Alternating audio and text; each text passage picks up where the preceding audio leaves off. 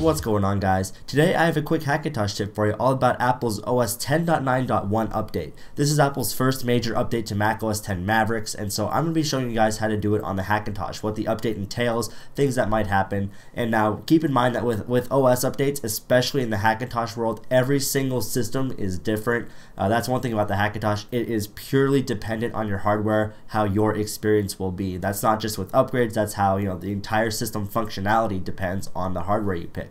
So for that reason, I know I can't cover every single system in a video. It's actually impossible with all the different thousands and millions of hardware configurations. I have two that I'm going to be demonstrating in this video.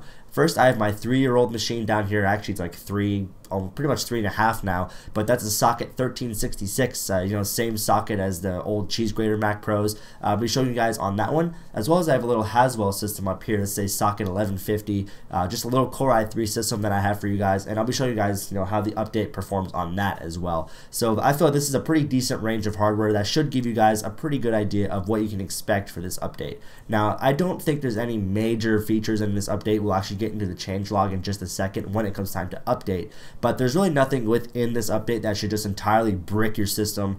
Keep in mind, I'll get into this a little bit later, you'll probably lose audio. That's very common in the Hackintosh world. I will briefly walk through in this video how you would go about restoring that if you've never done this before, but trust me, upgrades, while they can be a pain, I really don't foresee 10.9.1 being a big deal. And also something that is specific to the first update of any Mac OS, there actually is no combo update. And actually a while back on my channel, I made a video about the differences between a Delta update and a combo update. The combo update is the full update, and it includes all the changes of the previous Delta updates in one single package. Since this is the first and at this point in time the only update, there is no combo update. There's only the Delta update. So that's something that don't worry about choosing combo or Delta for this one, because you have to go with the Delta. So with that long intro out of the way, let's go ahead and update these machines.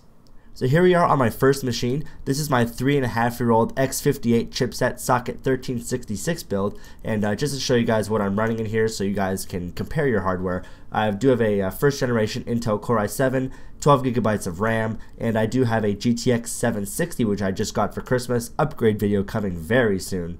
My second system is a Haswell Intel Core i3 based system running a Gigabyte Z87MX D3H motherboard, 8 gigabytes of Corsair Vengeance memory, as well as an AMD Radeon HD 6850 graphics card.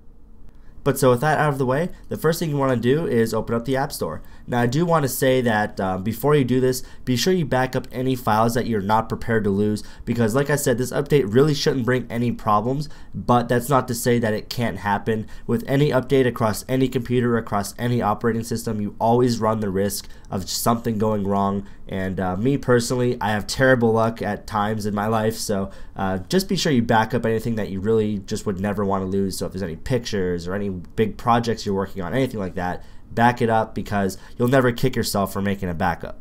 As you can see right here, I have my time machine always backing up everything, and I also have a bootable backup in case something does go wrong and I can recover files. I recommend doing the same thing. You can also use Carbon Copy Cloner or Super Duper to clone your drive. There's many different ways to back up, and so there's really no excuse not to do that. So what we want to do here is I'll click more, and here's that changelog I was talking about earlier. As you can see here, the update includes the following fixes. There's really no groundbreaking features or anything with this update. So we have improved support for Gmail, fixes reliability of smart mailboxes, in mail a couple times. So a lot of stuff in mail. There's really no, like I said, killer features to this update. Now, if you're one of those people that just don't want to fix what isn't broken, you could skip this update entirely. Your machine will still run. It'll still be an awesome computer.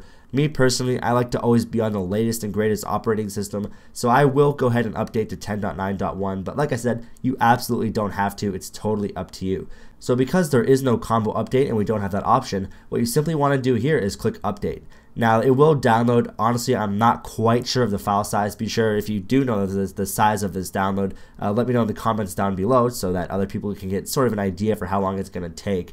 But these updates do just kind of download by themselves in the background, so I don't think it's a very big update. And so what you want to do after you back up everything is simply click restart and cross your fingers. The update isn't very big and doesn't take long to install. After around 45 seconds of waiting, both machines restart and boot into OS X successfully, minus the loss of audio I mentioned earlier. So here we are after the update, and I'll come up to about this Mac. And as you can see, we have successfully updated to 10.9.1.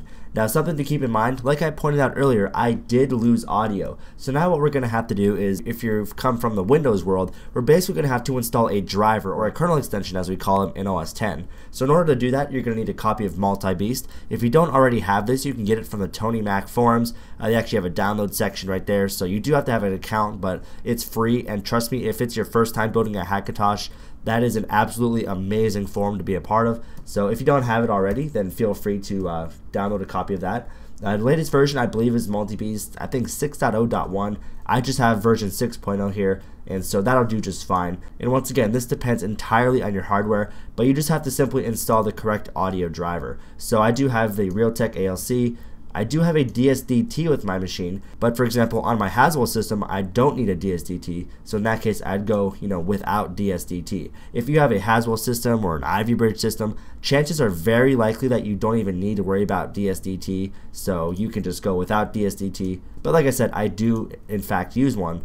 And from here, you simply select the audio chipset that your motherboard has. This might require some research on your part, but that's one thing that I've said in the past about owning a Hackintosh. You really do have to know your hardware, otherwise you will just have tons of fun, and I'm of course being sarcastic when I say fun, figuring out what settings that you need. So for me, my board has an ALC 889 audio chipset, and that's literally all I lost. My networking is still fine. I can pull up Twitter just fine, so my network is honestly fine. The only thing I did lose with this update, and yours will very likely be the same, is audio. So after you do that, we're going to come over here to build, and as you can see, I'm only installing that one thing.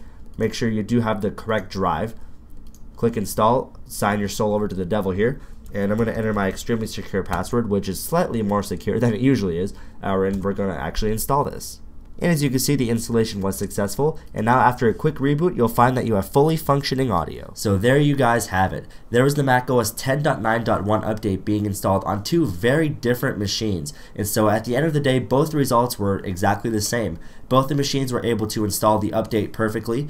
Both machines rebooted back up successfully into OS 10, of course without audio, but fortunately that's a very easy fix, as you guys just saw. But if you have any questions at all about what you just saw, feel free to post down below in the comments or on RocheTechnology or Tony Mac. There's tons of great resources for this information out there, and so I do have to give this update two big thumbs up. Like I said, these are two very different computers, so if both these machines ended up turning out this well, I imagine there's a very vast amount of hardware that this update will just give no problems on. So if you have any doubts, I say go for it, but of course just be sure you back up all your data and you should be good to go. I do apologize for getting this video out a little late. I know this update did come out quite a while ago, but in case you missed it, if you haven't seen it already, check out my update video right here on my channel. That'll kind of explain where I've been the past couple months and why I kind of took a little hiatus.